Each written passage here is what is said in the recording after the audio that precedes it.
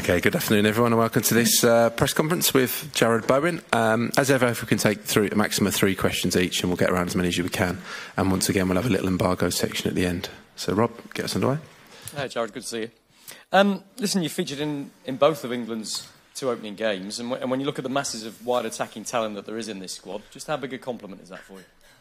Yeah, it gives you a massive confidence boost as well. I think one of the main things that especially some of the experienced lads I spoke about is being ready for the opportunity, because you never know when it's going to come. And for me, like I said, I think when we spoke before, it was an honour to play for your country in the first place, but to do it at a major tournament as well is another thing. And the 2 games have been, really good tests for me to come in and, winning the first game to, help defend the lead, try and make an impact. And I think that's the main thing you can do when coming off the bench, is bringing that energy that I know I can bring, that freshness, and also trying to make an impact in the later stages of the game. So for me, yeah, it's been a real confidence booster, and to be in both of the games is a really proud moment for me as well.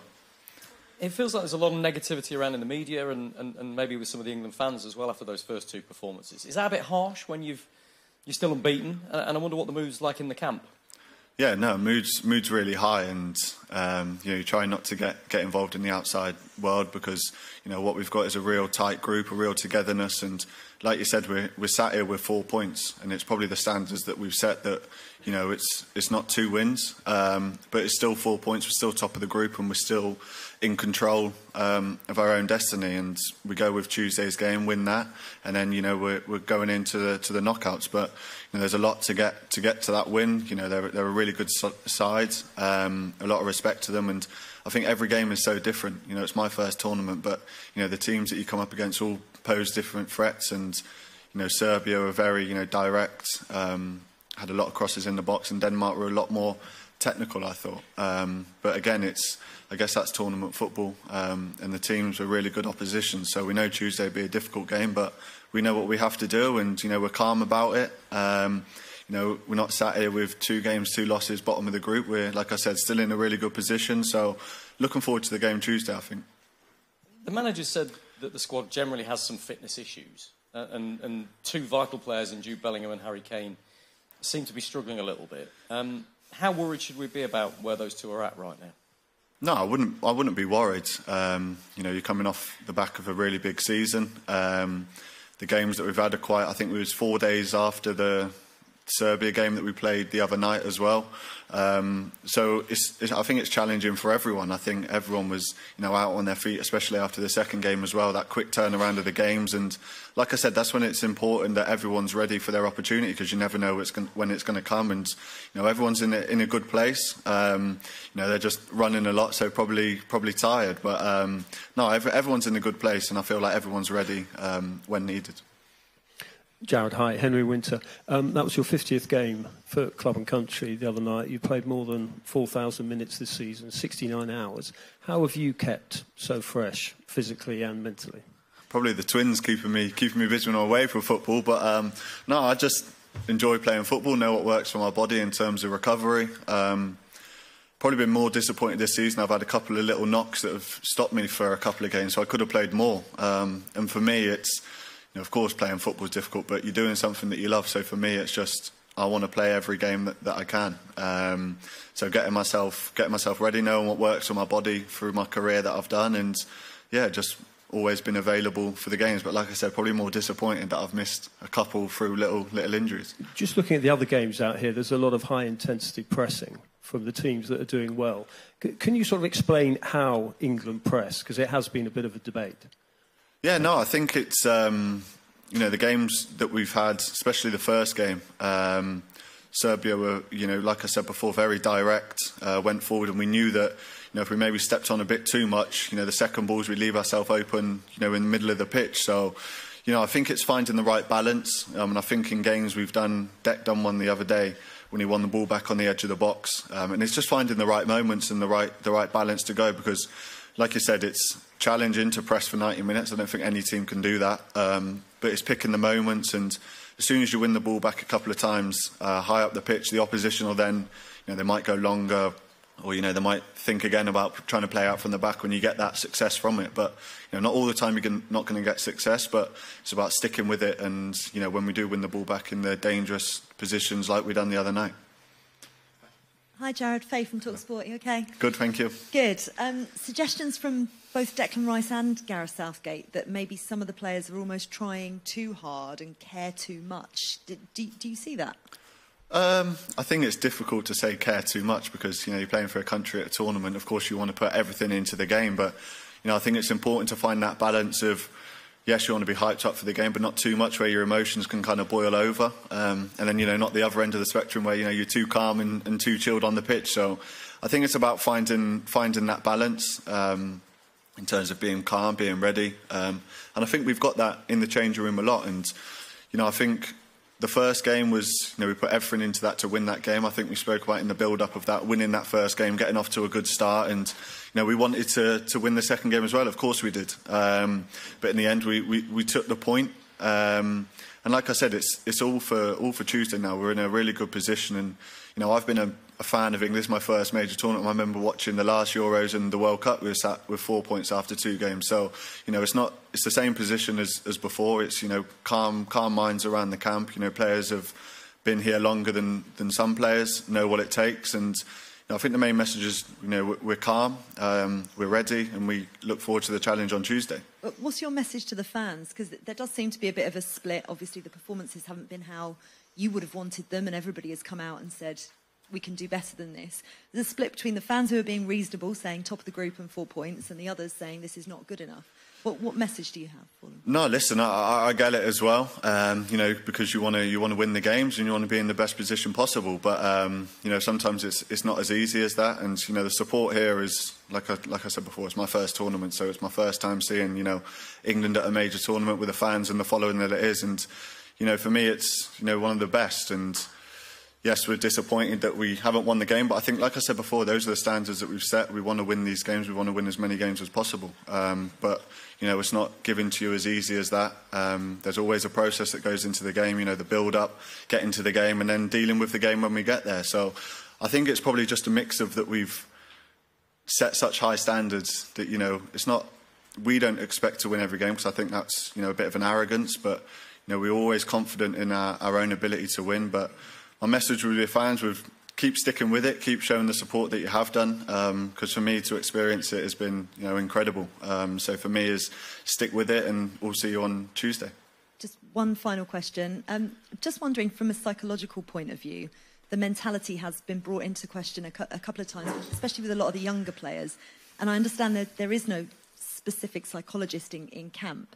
So how do you make sure... what do you do at West Ham versus what you do in England? Do you need somebody to bring that balance that you talked about? No, because I think the balance that we've got, like I said, there's some players, myself included, it's their first major tournament, and you've got players that have done 5 or 6. So, it's a real good balance. And, you go through challenges every week at your club level. Yes, it's, for your country, and it may be different, but for me it's still the same challenges with opposition, the build up to games, the pressure of it. But I think we've been playing long enough now to understand what it takes and what it takes to play for your country and represent your country at a major tournament.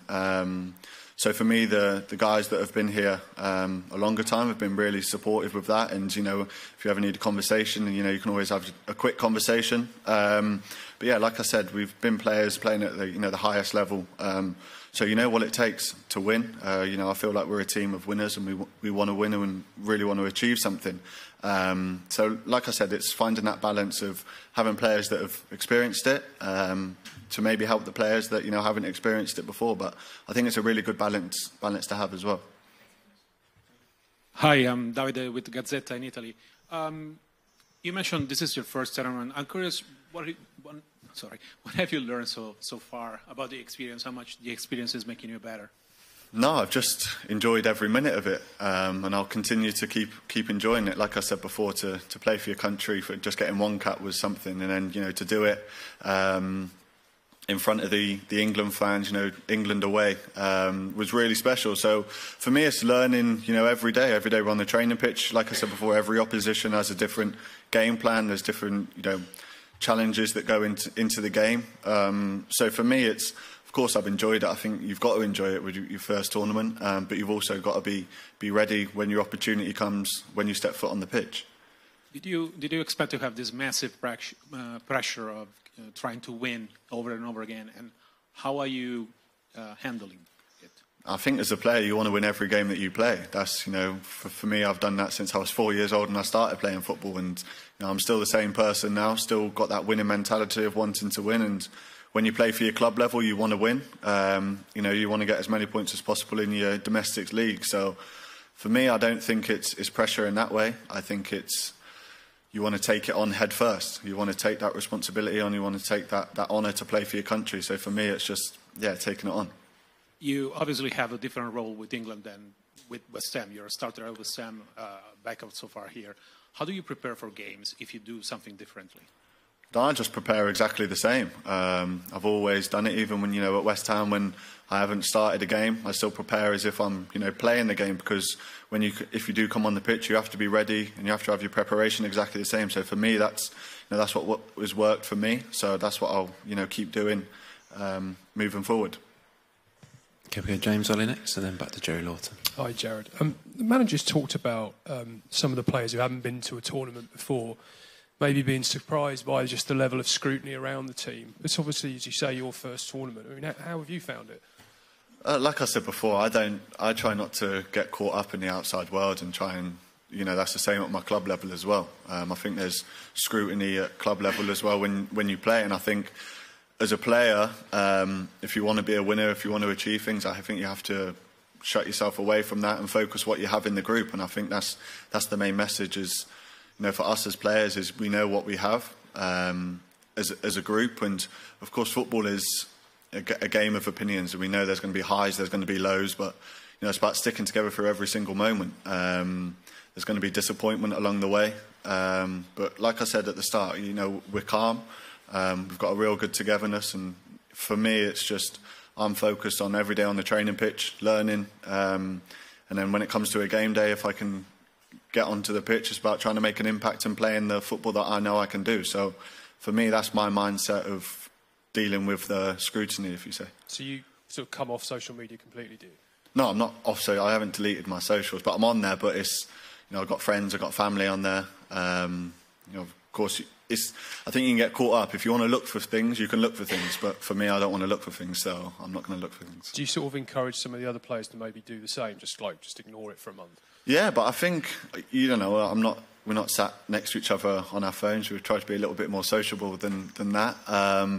But I think every player is different. Every player's got a way of doing it. And of course, if, it's affecting them, then you can say, listen, there's no point looking at that.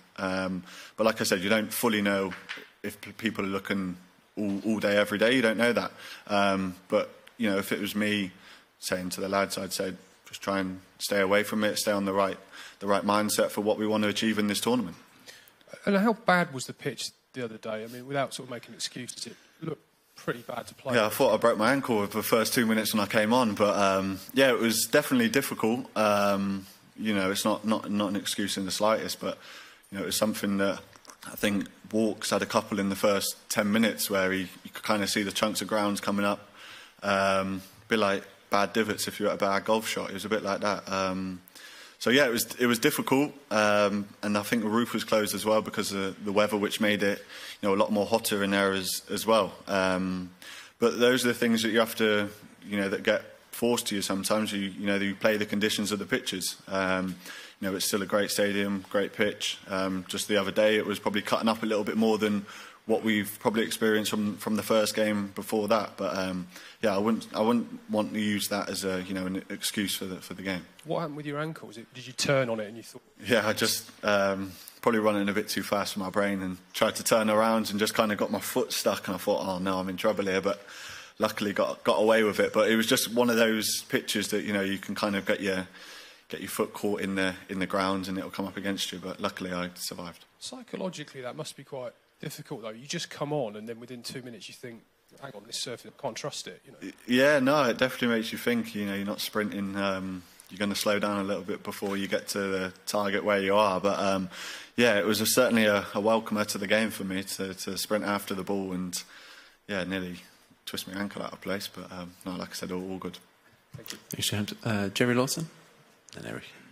Hi, Jared. Hi, mate. I've got a mic. Okay. Good luck on Tuesday. Thank you. We've seen Danny in the crowd giving you great support. Could you just talk about the support she gives you, and what is it? What does she tell you? Does she give you any instructions, or is it just a bit of love? And yeah, no, I mean, she's not telling me tactically what to do. She ain't got a clue.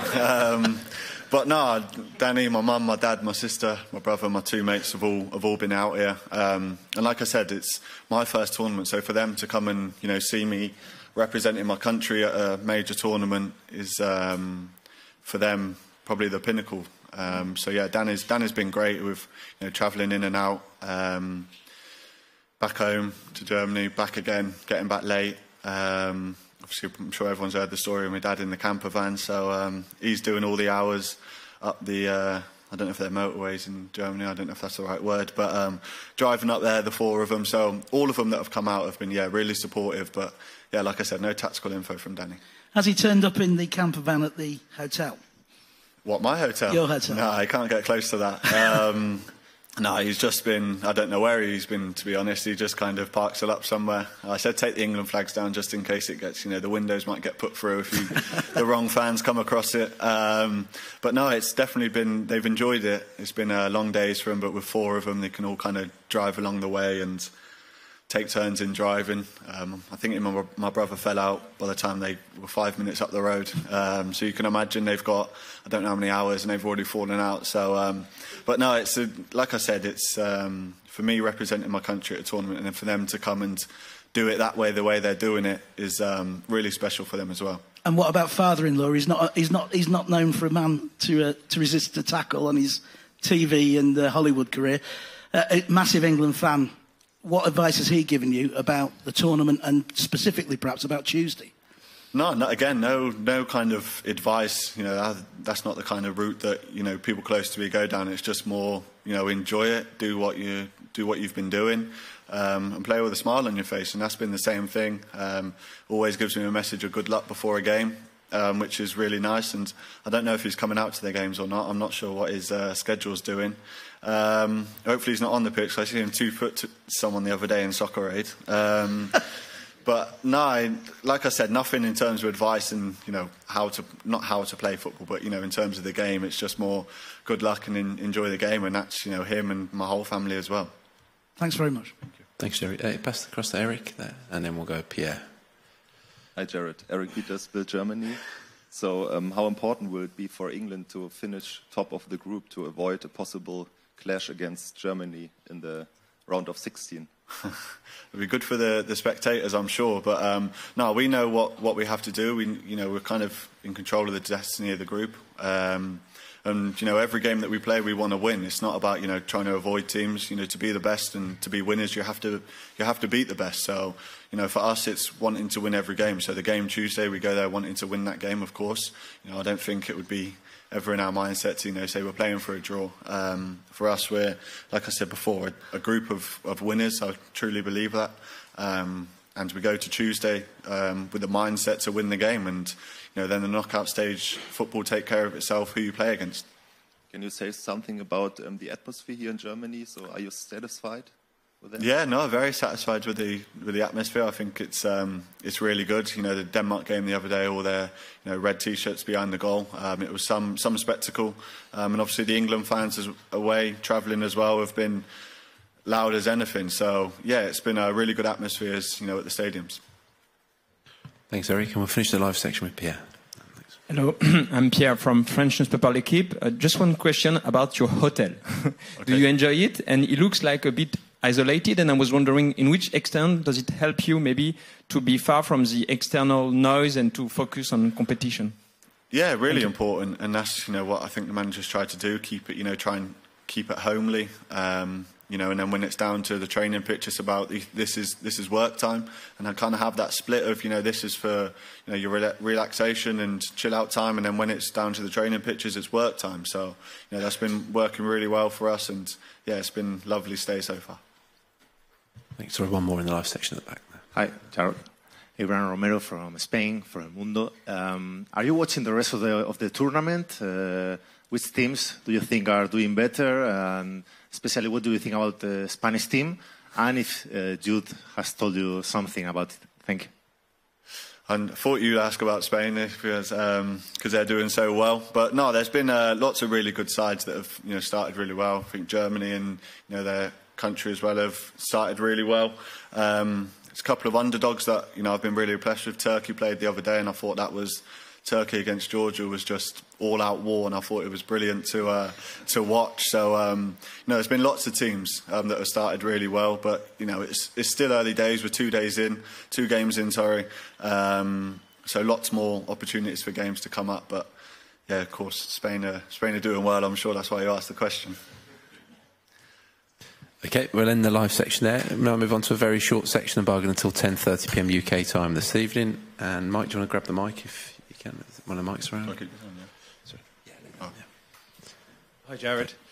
In the last couple of days, what's Gareth's kind of message to you and the squad been when you met together as a team? Obviously, he said himself that it was disappointing and a lot to improve on.